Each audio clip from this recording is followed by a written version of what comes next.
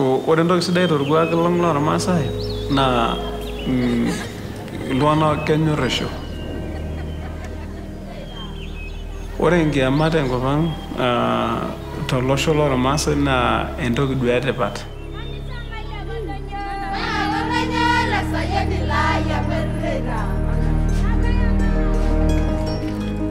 Naitwa Grace.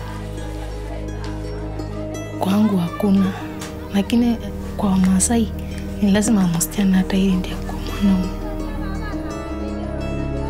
Circumcision is deeply rooted in the Maasai culture. Culturally, the girls have to undergo FGM. They say it is one part of rite of passage from childhood to womanhood.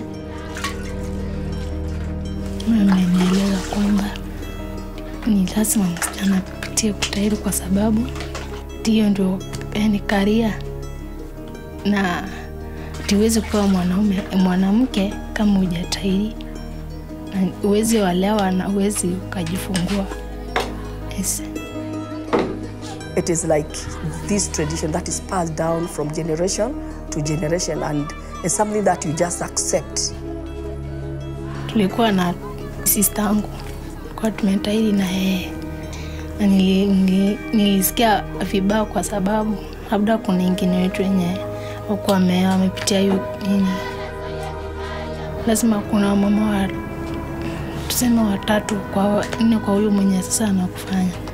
Kuna mwenye anakushika mgongo, miguu mingine na miguu mingine. Sasa kuna huyo mwenye anatahiri.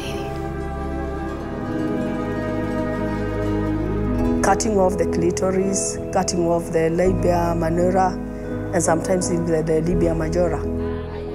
And then after that, the ladies tell her, get up, now you have become a woman.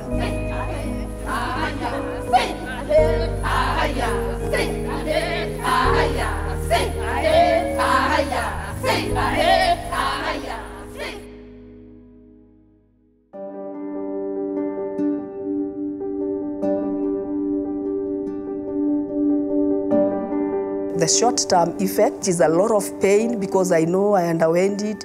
There is that bleeding, excessive bleeding, there is that infection. And during childbirth, that is when you get a lot of effect. Because it's already left as a scar, it cannot stretch.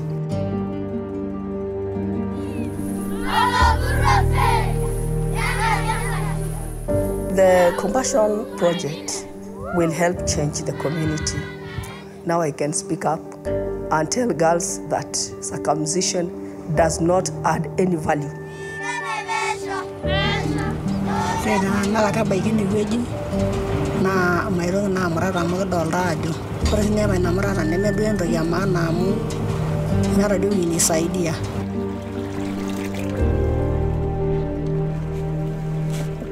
For me, I have been taught through Compassion not to undergo FGM. We have been told to go to our mother home to harvest beans. At the time we reach home, then come and tell me, this mother is the one who circumcised girls. I was feeling very pain in my heart, so I was just feeling to cry because that is not good. At that time, I tell her, let us run away. So we just choose that it is more important to go to Compassion than to go to the chief because they are the one who can do more and encourage our parents not to practice that. My friends are usually telling me if you are not undergo FGM, you cannot get husband. And I tell them, if God know me and create me, why can I not get the husband? It's the local church that understands the needs of the community. All our programs are unique in every country. It's not sort of one size fits all, and that's I think what's unique, what's distinctive about Compassion and the Holistic Child Development Program. It meets the child where they're at. It was on Thursday. Nilikuwa naenda kuni. Nikafika tu, mama akasema mlikuwa unaulizwa na John. Nikamkuta John hapa. Kusema Grace amepata sponsor. Nilikuwa naruka, nikakimbia hadi kwa church, nikaenda kuambia umepata sponsor. We need sponsors. We need people to sponsor children, but it's empowering the local church to meet the needs of the community. Just let me say, if it is not compassion, I don't know where we are now.